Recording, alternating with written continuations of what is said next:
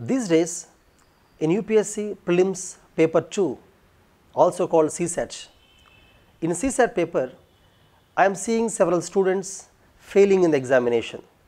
You know very well that in Prelims paper 1 is general studies, history, geography, economy, polity, environment, science and technology, international relations and current affairs. This is considered to be a tough paper, and cutoffs are decided in paper 1, general studies only.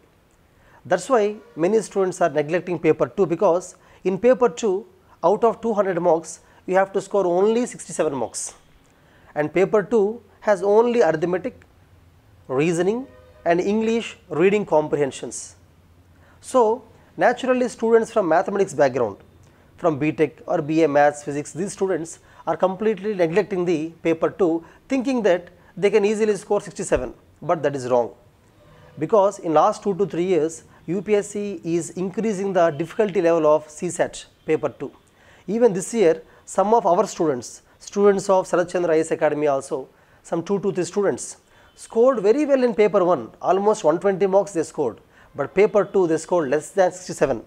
The reason is, though we asked them to practice CSAT, though we conducted exams and asked them to write them on the weekends, they neglected to do so. They said that as they have maths background, they no need to prepare for CSAT. As a result, we have seen that they failed. Of course, there will be some students who can crack the CSAT very easily without any preparation. However, you should be careful, because during 2013 and 14, paper 1 and paper 2 both are counted in the cutoff.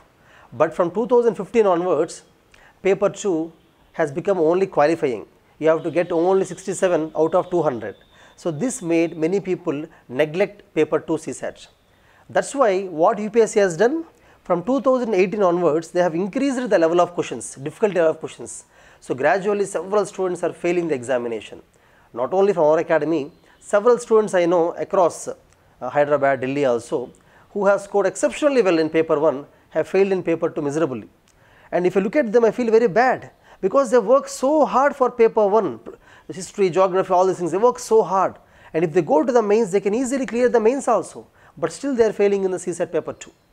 So my suggestion is, students who are from non-mathematics background, every week spend 4 to 5 hours in solving arithmetic and reasoning problems.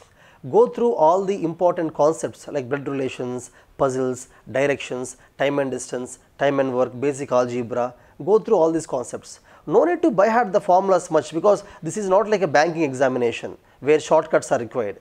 CSAT of UPSC does not require any shortcuts.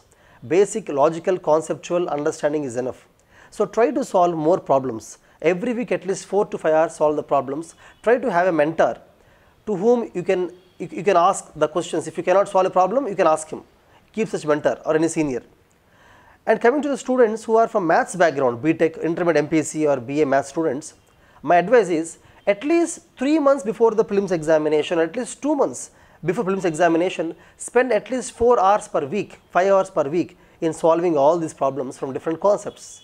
And coming to English reading comprehension, there is no separate preparation required.